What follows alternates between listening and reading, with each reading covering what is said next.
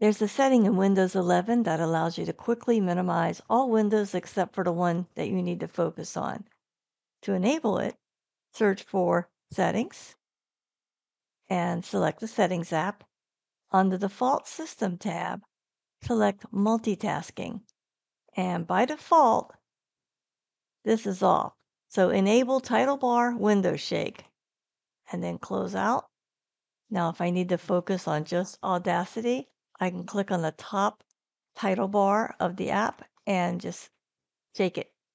Everything else minimizes, sort of like that song, Shake It Off. Anyway, I hope this is helpful. Thank you.